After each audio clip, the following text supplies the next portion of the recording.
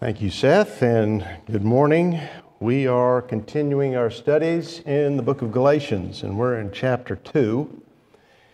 This is a lot of biographical information that Paul is giving at this point before he gets into important doctrinal issues, but he has talked about his defense of the gospel and his correct right standing as an apostle, a genuine apostle, and he spoke of going up to Jerusalem with Barnabas and Titus and defending the gospel against those who would say circumcision or any kind of ceremony is necessary for salvation. And now he continues that with another incident in chapter 2, verses 11 through 14. But when Cephas came to Antioch, and I think most of you know Cephas is also Peter, so I'll refer to him as Peter through the lesson. But when Cephas came to Antioch, I opposed him to his face because he stood condemned. For prior to the coming of certain men from James, he used to eat with the Gentiles. But when they came, he began to withdraw and hold himself aloof, fearing the party of the circumcision. The rest of the Jews joined him in hypocrisy, with the result that even Barnabas was carried away by their hypocrisy.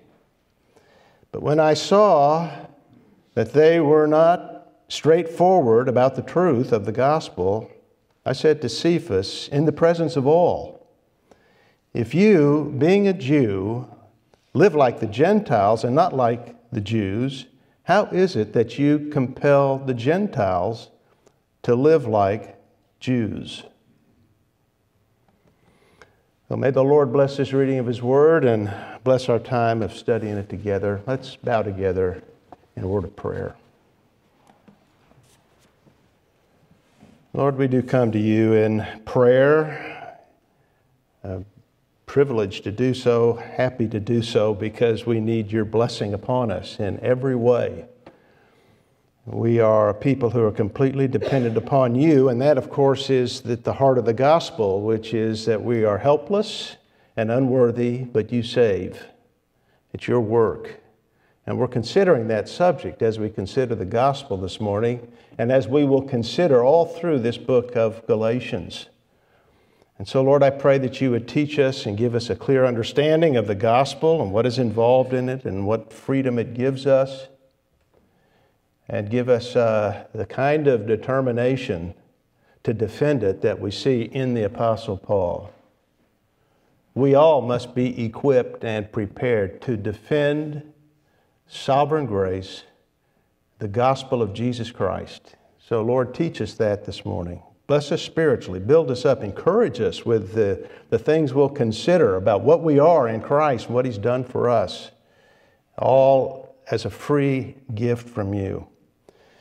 But Lord, we are a material people, we're a physical people, we have needs that are physical, and I pray for our physical, material needs. Bless us, not according to our desires, but according to your will, which is wise. And bless those that are in a particularly vulnerable state at this time, physically, in their terms of their health. And so I pray, as we do so often, for Madeline Hargrove and Audrey Harrell, Margaret Smith, that you would protect them, bless their health, bless Madeline and Audrey with their condition and the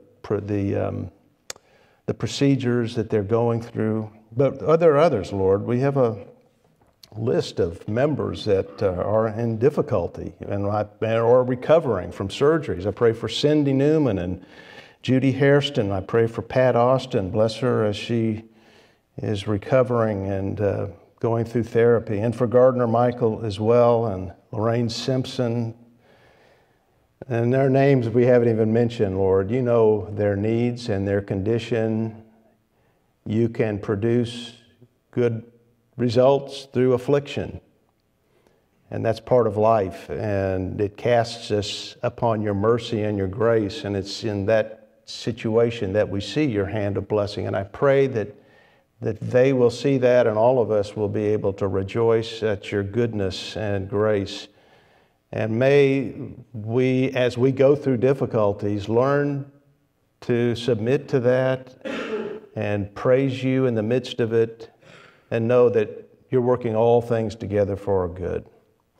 But bless, Lord, bless your people in whatever position and condition they are in, and encourage your people.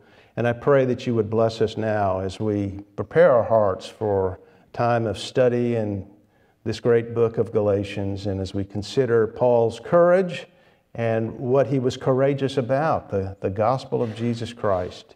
And make us all men and women like that. Pray these things in Christ's name. Amen. In Proverbs 9, verse 8, Solomon says, "Reprove a wise man, and he will love you."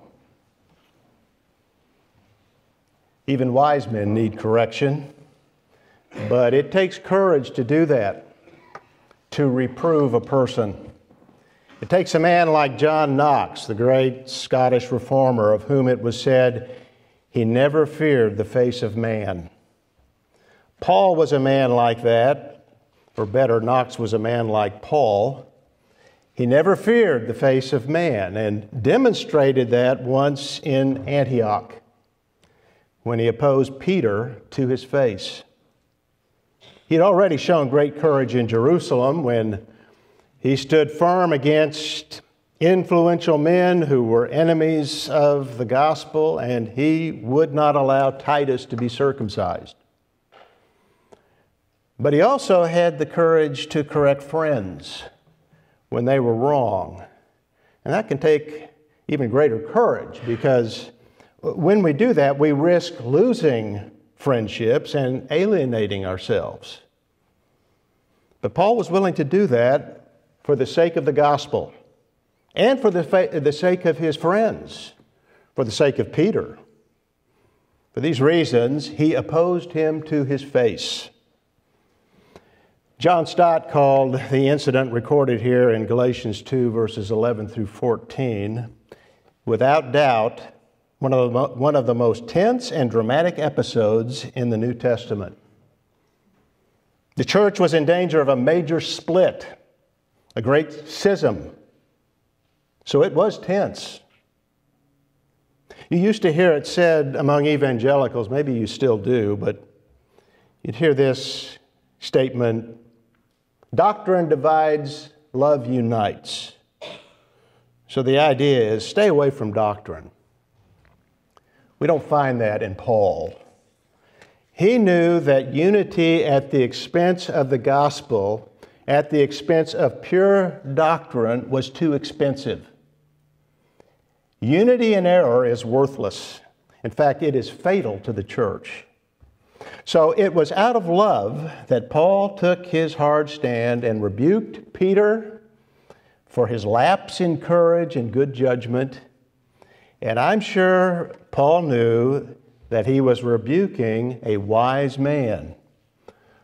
Paul recorded the incident in defense of his apostleship. The Galatians had been told that Paul was not an apostle, or not one equal with Peter and John, with the 12.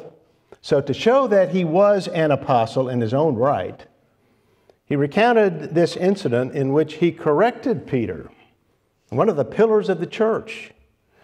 The scene of this event has changed from Jerusalem, the capital of the Jews, to Antioch, a Gentile city in Syria where a great work of God was happening. Antioch was an important city in the Roman Empire, a cosmopolitan city known for its paganism with the temple of Apollo and its immoral religious rites. And yet it soon became the center of Christian activity. Apart from Jerusalem, no city played as important a part in the life and growth of the early church than the city of Antioch. Many Gentiles in that city were converted, but not through the ministry of the apostles. Acts 11 describes unnamed people carrying the gospel there, simple Christians. Luke identifies them as men of Cyprus and Cyrene. who went there and began speaking to the Greeks. That was something new. Speaking to the Greeks, preaching the Lord Jesus. Interesting. Unnamed believers who on their own went to that place, went to that city, spoke about Christ. And the result was great revival. Large numbers believed and turned to the Lord, Luke wrote. That's the power of the Word of God.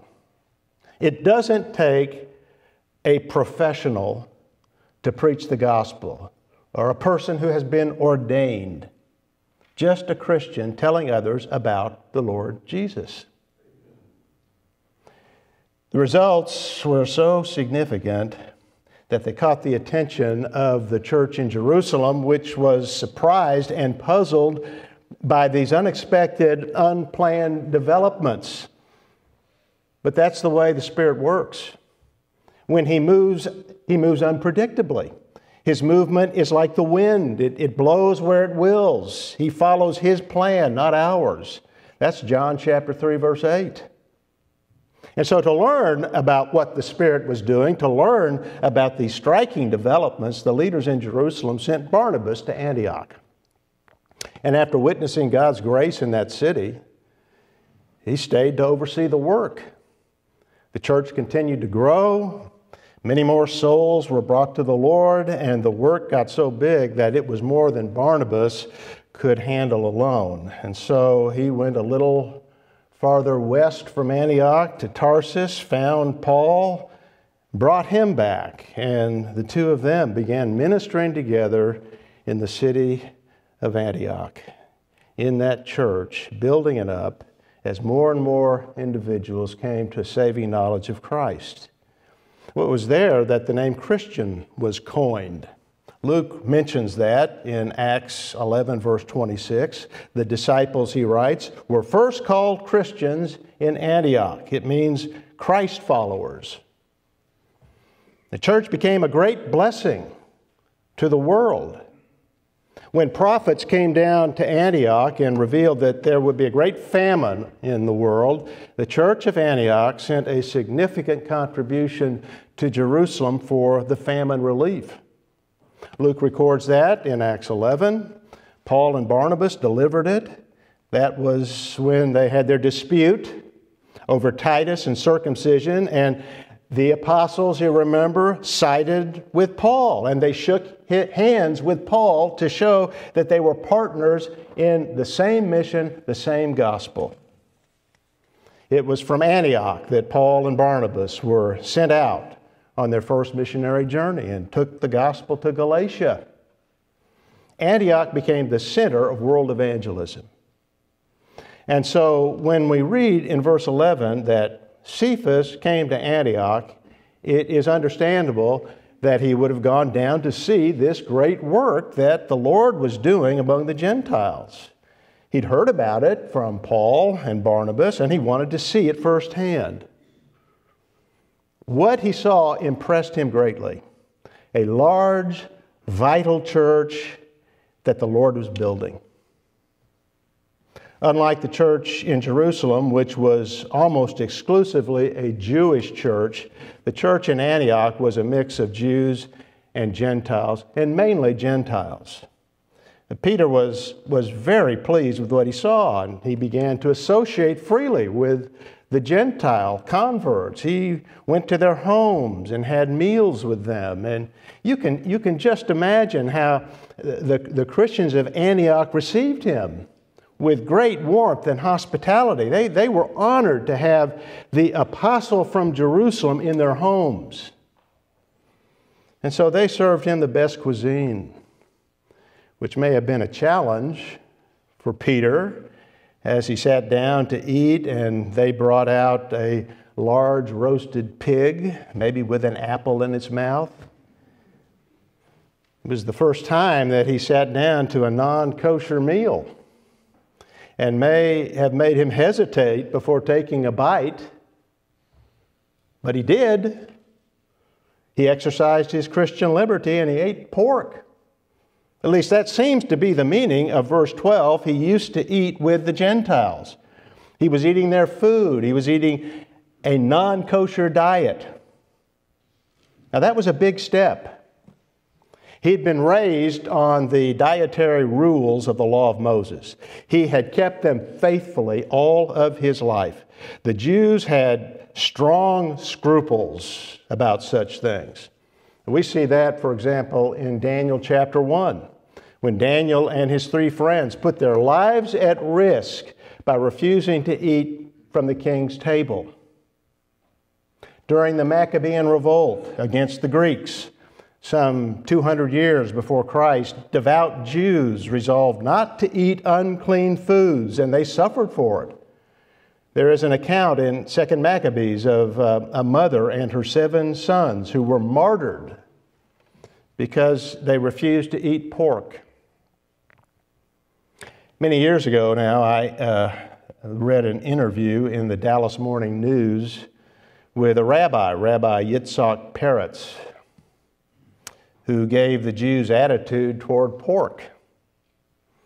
The pig is abominable and disgusting, and our souls are horrified by it, he said. The pig was created especially to symbolize godlessness, lies, and hypocrisy, and a lack of physical and moral hygiene. Yuck, you think. So Peter's willingness to eat pork or any kind of non-kosher food, to just sit down with a Gentile and share a meal, represented a major shift in Peter's thinking and faith. But something had happened to him. He was given a vision by God earlier, some years earlier, when he was visiting Simon the tanner in Joppa. Luke records it in Acts chapter 10, how he was on the rooftop when he fell into a trance. He saw a sheet come down from heaven, and it was full of all kinds of unclean animals. And he heard a voice say, "Arise, Peter, kill and eat." And Peter was horrified by that. This disgusting diet that has been presented to him, and so he refused to do it. And then he heard the voice say, "What God has cleansed, no longer consider unholy." Now that occurred 3 times, and the point was that a new age had begun. The law of Moses as a regulating system was finished. Christ is the end of the law, as Paul put it in Romans 10, verse 4. But the vision in Joppa was not only about food, it was about people. Gentiles were no longer to be considered unclean. Shortly after that, Peter was in Caesarea. This was setting him up for the events there. He was in the house of Cornelius, the Roman centurion, who heard Peter preach the gospel and was saved along with other Gentiles with him. It was an important event because Peter saw that Gentiles received the Holy Spirit as believing Gentiles and apart from the law of Moses. They were saved without being circumcised. They were saved without being baptized. They were saved without ceremonies. And Peter learned that day that the basis of fellowship is Christ, whom we receive through faith alone. We have fellowship in the Holy Spirit, not on the basis of rituals, not on the basis of rules, but through faith alone, by the grace of God in Jesus Christ. Now that occurred sometime before his visit to Antioch. So Peter knew well that it was permissible to eat with Gentiles and eat what they served him. Even if it were pork chops, they were legitimate. So he did it. And did it with a free conscience and did it often, because Paul says he used to eat with the Gentiles. And the idea there, the sense of that is that he did it regularly as a practice. That is why Paul says that what follows in the story was a self-condemning act, an act of hypocrisy on Peter's part, when some men came down from Jerusalem. Paul identifies them in verse 12 as men from James, who represented the party of the circumcision.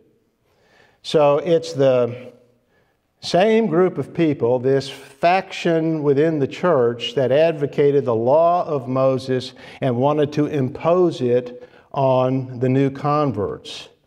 But their connection with James is dubious. James did not hold the position of the Judaizers. We saw that last week. We saw that in the previous passage. He's already identified with Paul's mission and gospel, as Paul stated earlier. Later, at the Jerusalem Council in Acts 15, James declared that the church ruled against the legalists, these men of the law, these men of circumcision, and they gave the judgment that Gentile converts not be troubled by the law. So Paul's meaning here is probably that these men claimed to have the authority of James, but they really didn't. They posed as representatives of the apostles. Even so, they were men, evidently, of high stature.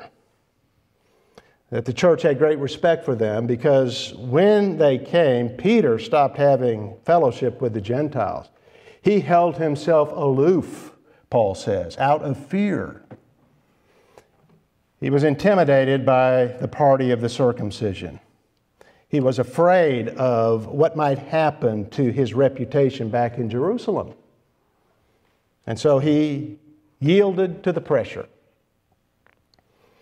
He did in Antioch just what Paul refused to do in Jerusalem.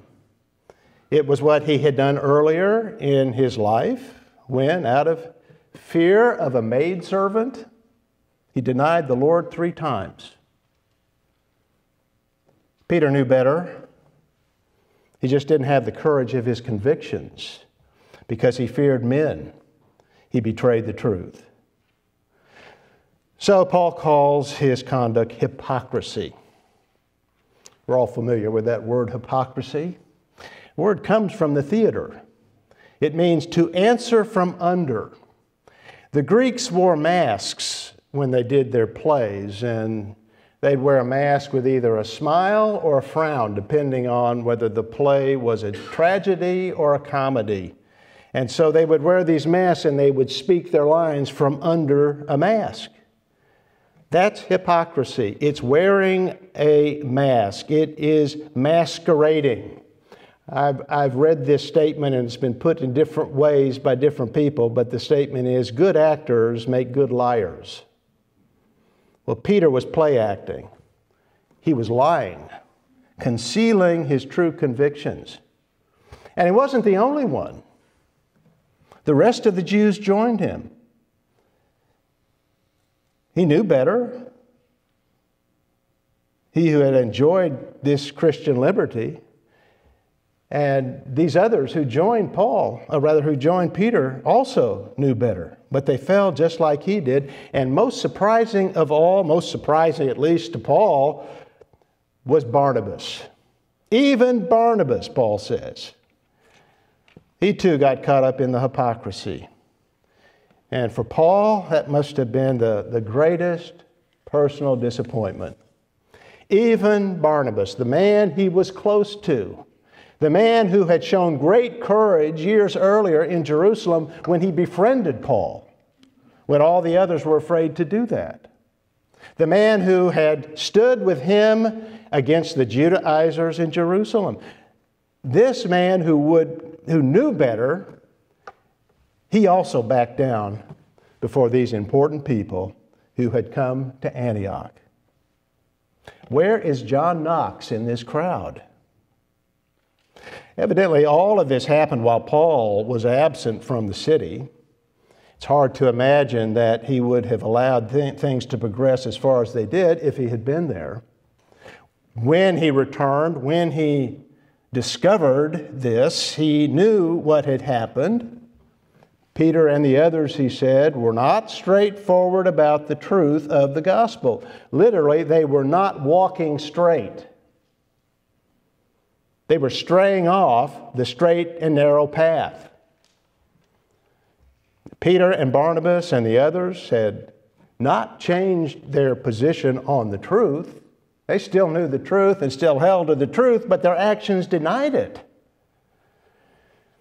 Paul knew what to do, painful as it would be, and that was oppose Peter publicly. Otherwise, as John Stott said, the whole Christian church would have drifted into a Jewish backwater and stagnated. So in a public meeting, in the presence of all, he said, probably during the meeting of the church, Paul rebuked Peter. He said, if you, being a Jew, live like the Gentiles and not like the Jews, how is it that you compel the Gentiles to live like Jews? In other words, Peter knew that he was free from the dietary regulations of the law. He knew that as well as anyone. He knew it better than most because he learned it in a vision and heard it from words spoken from heaven. And he had enjoyed his Christian liberty. He had associated freely and eaten repeatedly with the Gentile Christians. He lived like a Gentile. Probably enjoyed his breakfast of pigs in a blanket. Looked forward to it every morning. But by withdrawing from them, he was signaling to them, to these Christian Gentiles, that they had to keep a kosher diet and follow Jewish customs. His actions were compelling Gentiles to live like Jews. Peter's hypocrisy was not just wrong, it was dangerously wrong. It was a threat to the gospel because it suggested that faith was not enough. The law was necessary for one to have complete acceptance from God. Well, that, Paul said, was contrary to the truth of the gospel, which is that God saves sinners freely on the basis of grace, not on the basis of law keeping. Or maybe I should put it a little more specifically, on the basis of grace in the cross of Christ. Because it is through faith in Him, in the God-man who suffered and died for us on the cross, that we have salvation.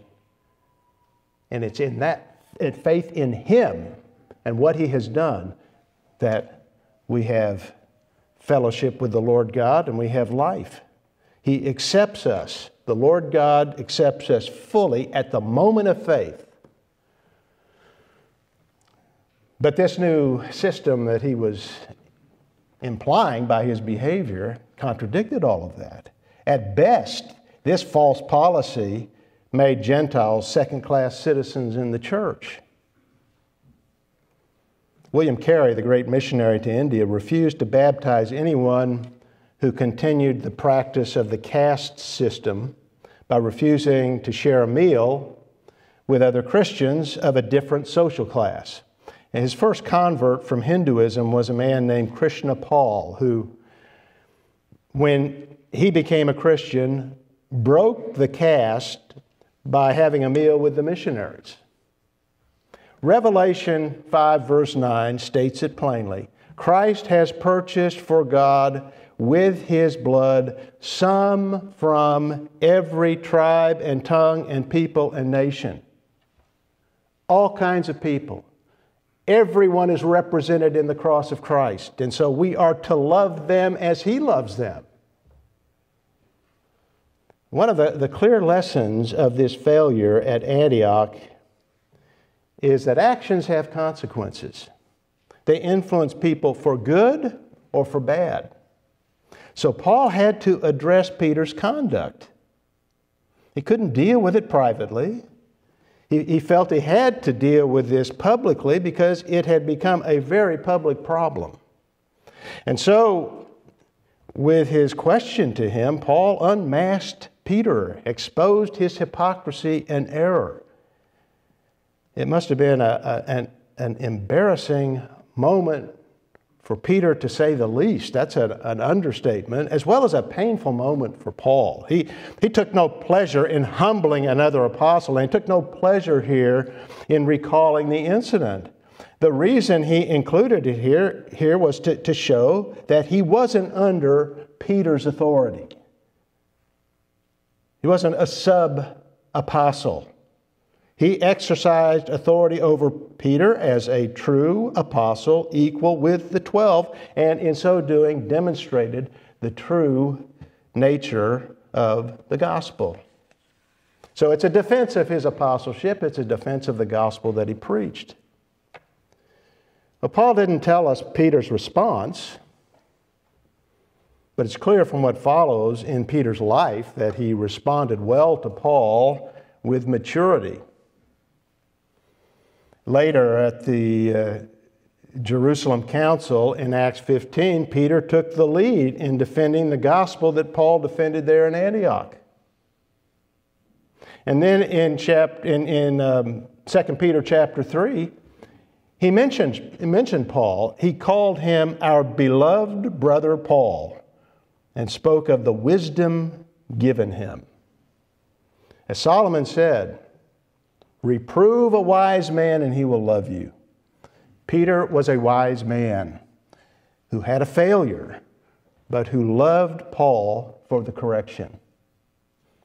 Now, if Peter could fail, if Barnabas could fail, we can fail. So we must constantly be on guard, and we must constantly cultivate clear and strong convictions about the truth of God's Word, all of the great doctrines, certainly the doctrines of salvation. But it's also important to note that Peter not only fell, he recovered from his fall. Martin Luther drew wisdom and encouragement from that, and he wrote in his commentary on the book of Galatians, if Peter fell, I may likewise fall. If Peter rose again, I may also rise again. And that's true. God knows our weakness. He himself knows our frame. He is mindful that we are but dust. And he deals with us patiently and mercifully. Paul's example has a lesson for us, and that is we are always to stand for the truth and have the courage, if necessary, to correct those who contradict it. That can be lonely. It was for Paul. Everyone joined the other side, even his close friend Barnabas. Paul stood alone, but he wasn't really alone. The Lord was with him, and that was always Paul's experience. Years earlier, or rather years later, when Paul was arrested in Jerusalem and alone in prison one night, Luke wrote in Acts 23, verse 11, the Lord stood at his side and said, take courage. The Lord was with him. At the end of his life, when he was put on trial in Rome, he wrote to Timothy about it. It's a very sad, in one sense, statement that he makes. He said, no one supported me. I've often marveled over that. The great apostle who had done so much for so many, who had brought the gospel of eternal life to pagans when he was arrested, when he was put on trial before the emperor, no one had the courage to support him. All deserted me, he said. But the Lord stood with me and strengthened me. That's a great truth. That's a truth for all of us. We can expect the same if we are living like Paul. If we stand for the gospel in our home or at work or at school, we can expect times in which we will stand alone. Are you willing to do that for Christ's sake? If you do, you will never really be alone. Christ will stand with you and strengthen you. That's the first lesson. Finally, the incident at the church in Antioch has an important lesson for us as well. We are free in Christ. That's a great privilege. We should not submit to rules and regulations that God has not imposed on us. And we should not be imposing rules on people that God has not placed on us. We are free. Now, that doesn't mean that we are free to sin. Free from the law is not code for antinomianism, for lawlessness. We are to live godly, moral, disciplined lives following the principles of the New Testament as set forth by the apostles and by the life of Christ.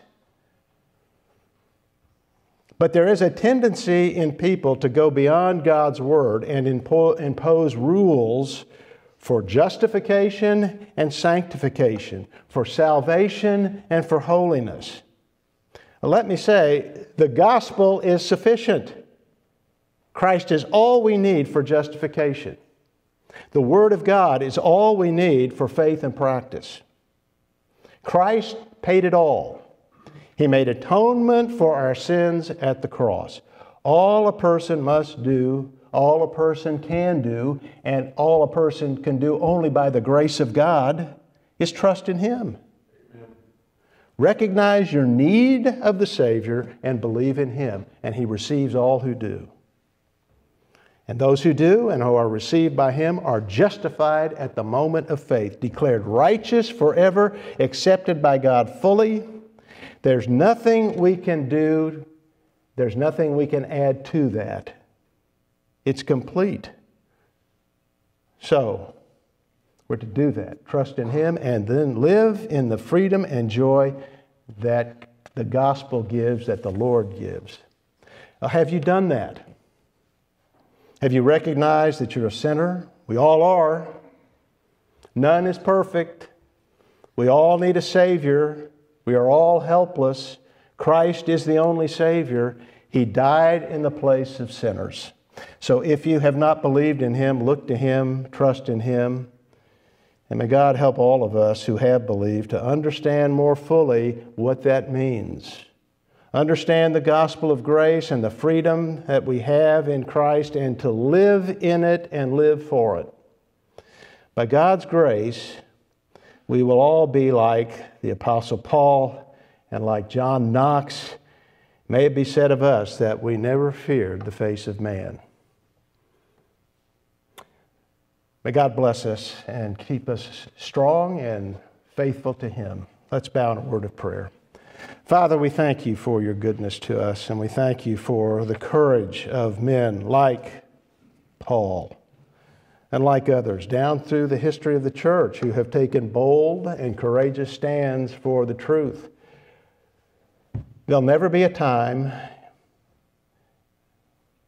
before the kingdom comes that the gospel will not be challenged and that our faith in it will not be challenged. Give us a clearer and deeper understanding of the gospel, of grace, of the great doctrines of the faith, that we would stand firm in them and be courageous as Paul was. So much depends on that. So we look to You to bless us, Lord. Build us up in the faith.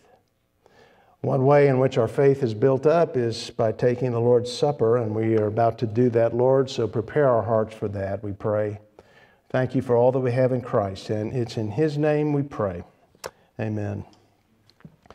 Well, as we prepare to take the Lord's Supper, let's stand and sing, "Come, Behold the Wondrous Mystery," number 9 on your list of your sheets of music.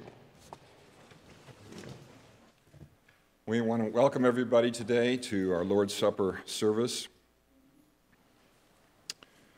After Adam and Eve sinned in the garden by believing the serpent's lies, the Lord God said to the serpent, "I will put enmity between you and the woman, and between your seed and her seed. He shall bruise you on the head, and you shall bruise him on the heel." This verse is recorded in Genesis 3, verse 15, and it's known as the Proto-Evangelium, the first gospel mentioned in the Scriptures. The verse introduces two elements that are the basis of Christianity. First, the curse of mankind on mankind because of Adam's sin. And second, God's provision for a Savior from sin who would take the curse upon himself. The first gospel prophesies of the struggle and outcome between your seed, Satan and the unbelievers, and her seed, Christ and those in him. We inherit sin and the sin nature from Adam, and we suffer for it continually. Evil angels and wicked men war against the people of God, who are hated and persecuted by them. So it has been ever since the fall in the garden. More specifically, the offspring of the woman refers to Christ Jesus, who was born of a woman. The enmity or hostility and hatred spoken of here is between Satan and Christ. The seed of the serpent, evil men and demonic forces, bruised the heel of the Savior when they conspired to condemn him to be crucified on the cross. But on the cross, the Lord Jesus bruised Satan's head and dealt him a fatal blow when he bore the curse of the fall and the full consequences of man's sin. He was made a curse for us. Our Savior identified himself with those who were lost, took their place, and suffered, the just for the unjust. Christ in his own body bore the curse of the fall for his people. In his redemption, Christ not only reversed the effects of the fall, but has given believers many benefits that the first Adam did not have. The redeemed have gained more through the last Adam, Christ Jesus, than they lost in the first Adam. They occupy a more exalted position. Before the fall, Adam dwelled in earthly paradise, but we, the redeemed, have been made to sit with Christ in the heavenly places. We share a better inheritance.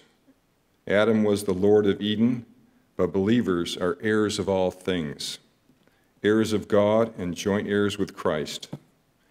In Christ, believers enjoy a closer relationship to God than was possible before the fall. Adam was merely a creature, but we are members of the body of Christ. The fall provided the need of redemption, and believers have been saved because of the Savior's finished work on the cross. If you believe that Christ Jesus has borne the curse for the penalty of your sin, we invite you to join with us in remembering Christ's redeeming and finishing work on the cross. Let me give thanks for the bread. Dear Father, we thank you for sending Christ Jesus, who took the curse of sin upon himself. Help us to remember that Christ, who knew no sin, became sin for us. Help us never to forget that we have been saved from our lost condition only by Christ's atoning, redemptive sacrifice on the cross. We also give you thanks for the grace given to us to believe that Christ Jesus is the only way of salvation for sinners such as us. And now we ask that you bless us as we partake of the bread, which is the symbol of the body of the Lord Jesus, who bore the curse for the penalty of the sins of his people and saved them for eternal union with him. In Christ's name, amen. I'm going to read from Titus chapter 3, verses 4 through 7.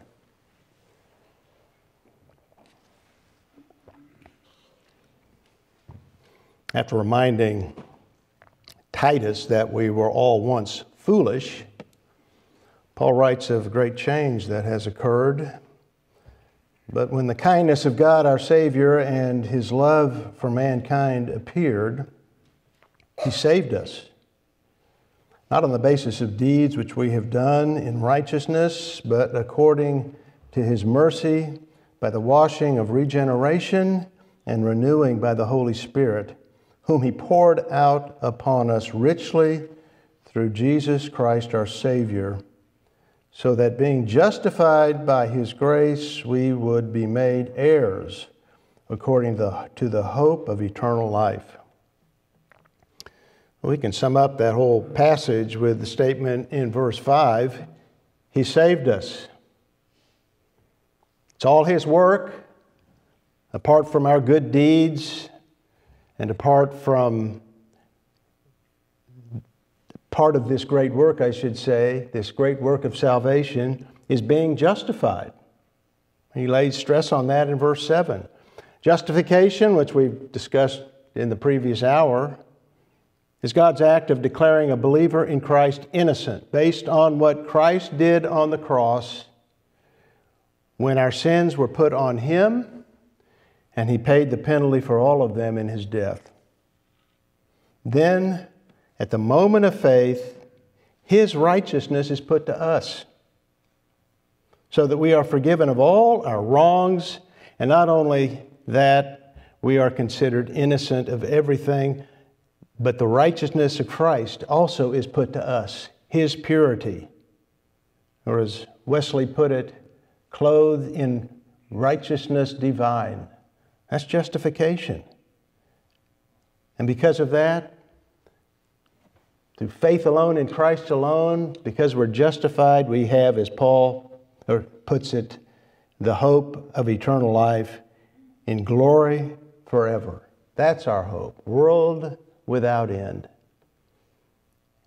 And that's what we remember this morning. That's what the cup symbolizes, the blood of Christ. Let's give thanks for the wine. Father, we thank You for this cup that reminds us of what Your Son did, this great sacrifice that He paid for us. And that all that He did and all that He accomplished is for us by simply receiving it through faith, trusting in Him, in His person and His work. That's the gospel. May we know it, defend it, and live in light of it. We thank You for Him and what You've done for us. And it's in His name we pray. Amen. Let's close with a benediction. The Lord bless you and keep you. The Lord make His face shine on you and be gracious to you. The Lord lift up His countenance upon you and give you peace. In Christ's name, amen. Lord willing, we'll see you next week.